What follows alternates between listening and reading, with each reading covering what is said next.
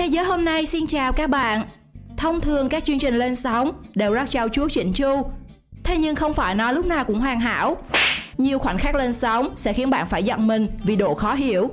Đặc biệt là trong các buổi trực tiếp bất ổn.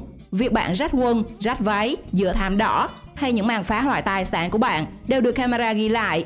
Hãy cùng thế giới hôm nay điểm qua video camera vô tình quay lại 30 sai lầm khó tin trên sóng truyền hình nhé. Trong một chương trình của Mỹ, nam khách mời đã tham gia vào màn ngâm mình trong nước lạnh để giãn cơ. Nhưng biểu cảm cũng biết nó lạnh ra sao. Bất ngờ là anh đã kéo luôn cô MC kế bên vào ngâm cùng, khiến cô nàng khóc thét vì nhiệt độ của nước.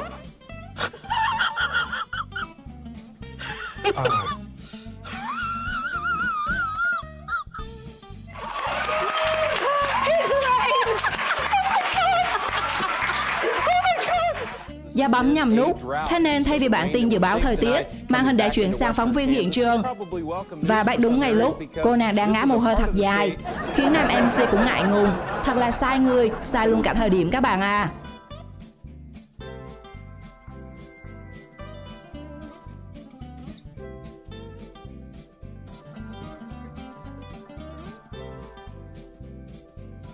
Trong lúc đang trình diễn ca khúc của nhóm để quậy hết cỡ, cô nàng Jennie của Blackpink đã tháo chiếc micro ra khỏi tay cầm. Thế nhưng chiếc micro phản chủ đã khiến cô chật vật vì kéo mãi không ra. Đoạn clip được ghi lại đã nhanh chóng lan truyền một cách chóng mặt trên mạng xã hội.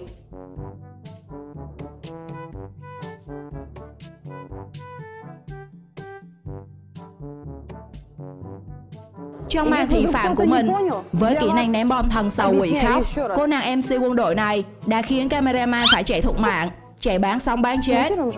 Khi rút chốt và ném trái bom trúng ngay bức tường trước mặt, khiến nó dội ngược lại vào mọi người.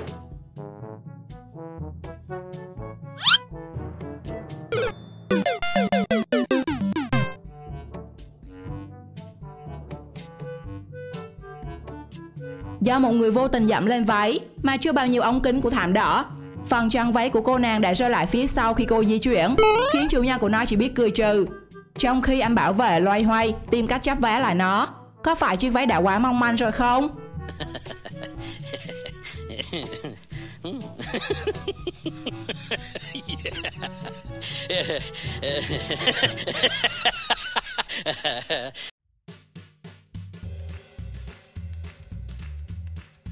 Trong khi đang ghi hình cho Fox, chiếc quần của nam khách mời đã bị ướt như thể anh ta vừa xả lũ ngay trên sóng truyền hình. Nhiều bình luận cho rằng đó là do anh ta đã làm đổ cốc nước trước đó của mình. Bạn nghĩ thế nào về trường hợp này? Chia sẻ cho mọi người biết nhé!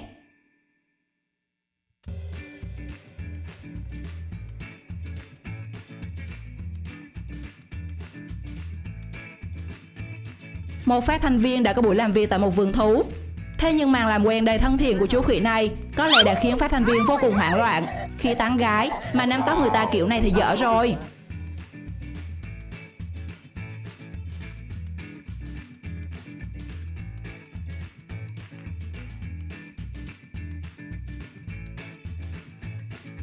Khi đang trình bày về đoạn đường đang được thi công, nữ MC đã dùng tay để thể hiện nó lên trên màn hình. Dù không phải cố ý, thế nhưng khi nối lại, nét vẽ của cô nó lạ lắm các bạn à. Có lẽ lần sau cô nên vẽ thử trước ở nhà, nếu không là đỏ mặt tại phim trường nữa đấy.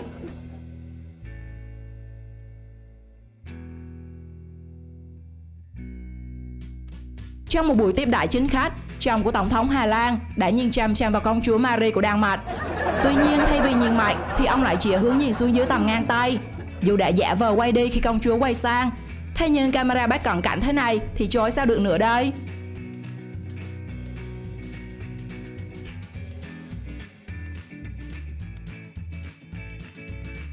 Chú sư tử này đúng là một kẻ lật mặt có thâm niên. Khi vừa mới tỏ ra hưởng thụ khi được vuốt ve trước đó, mà chỉ vài giây sau đã xả lũ thẳng vào mặt phát thanh viên và người chăm sóc không trừ phát nào. Chẳng biết đây là yêu thương hay thù ghét đây nữa.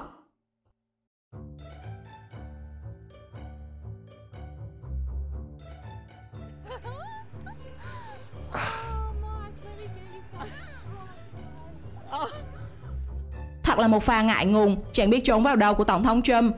Khi pha tóc theo cơn gió của ông đã được cánh báo chí và truyền hình bác chọn.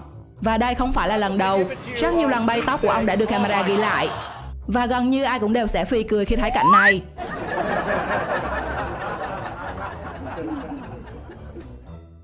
Khi tham gia thảm đỏ, có lẽ vì không thích thái độ của phóng viên, nên nữ diễn viên Kristen Bell đã thẳng tay tranh cú tác trời giáng khi kéo cô quay lại, khiến anh say sẩm cả mặt mày. Đừng đụng tới phụ nữ, vì bạn chẳng biết họ sẽ mạnh đến mức nào đâu.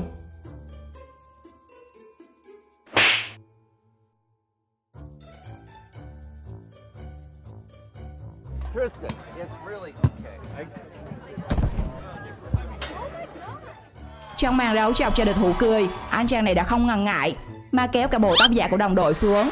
Điều này đã khiến địch thủ cười phun cả nước. Mặc dù đã đạt được ý muốn, nhưng có lẽ khi máy quay tắt, tốt nhất là anh đi trốn đi nhé.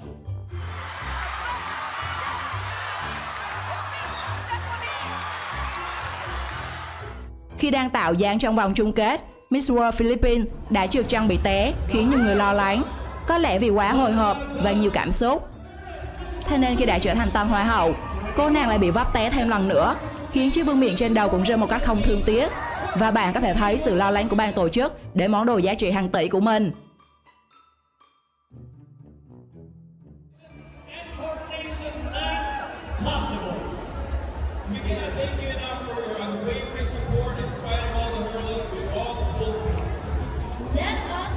Trong khi đang phát biểu, Tổng thống Bush đã bị một người đàn ông đứng lên quăng giày vào mặt.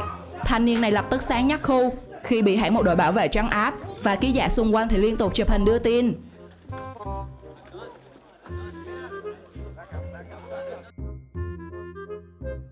Khi đang trải nghiệm cưỡi lạc đà, hai anh phóng viên đã nhanh chóng đo đất khi chú lạc đà to cao này đứng dậy, sau đó phủ đích quay đi. Có khi nói chê hai anh đây nặng quá chăng?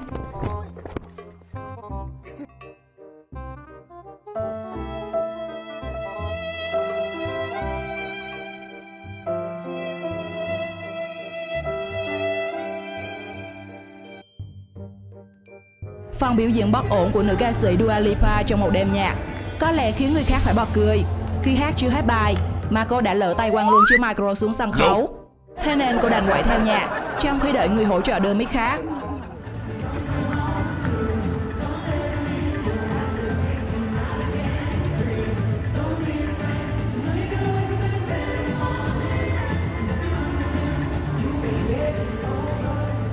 Trong khi đang ghi hình trực tiếp về cuộc bầu cử, phát thanh viên này đã bị một cô gái liếm tai từ phía sau.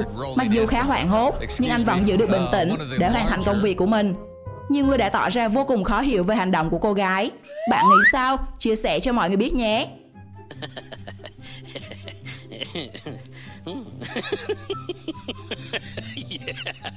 Trong một cuộc chạm mặt tại một cuộc họp cấp cao, camera đã ghi lại được cảnh Tổng thống Hàn Quốc bắt tay với Tổng thống Mỹ.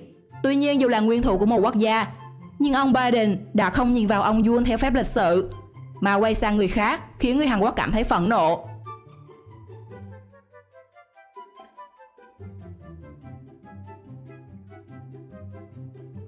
Act cool, đứng hình mất 5 giây. Hai file thôi, có cần đánh văng luôn cái mắt kiến của cô không?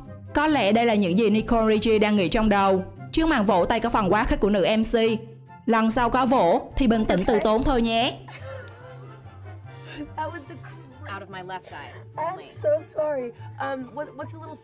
Khi được thách màn giày cao gót, John Barrowman đã tự tin giơ chân, khoe đôi giày đang mang của mình. Tuy nhiên chỉ một giây sau đó, anh chàng đã phải múi mặt khi không phải đi giày bị té, mà té ghế ra khoe giày. Vì giơ chân quá cao đã khiến anh bật ngửa ra sau, tạo chuyện cười cho cả ekip.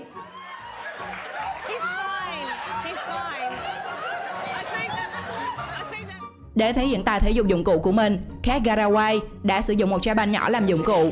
Mọi chuyện sẽ bình thường nếu như cô không tung trái banh và làm hư dàn đèn của người ta. Không biết sau chương trình thì nhà sản xuất có muốn mời cô nữa không?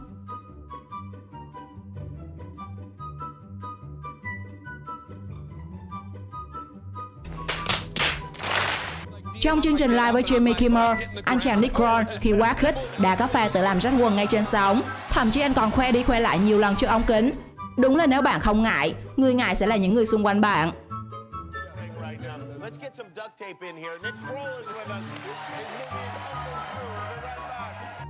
Trong buổi thuyết trình tại cuộc biểu tình của Sanders, một người phụ nữ đã ngất xỉu trước ống kính máy quay. Mọi người đã dừng lại và hỗ trợ đưa người phụ nữ ra ngoài. Rất may vì có lẽ cô chỉ bị mệt và vẫn có thể đứng dậy và đi.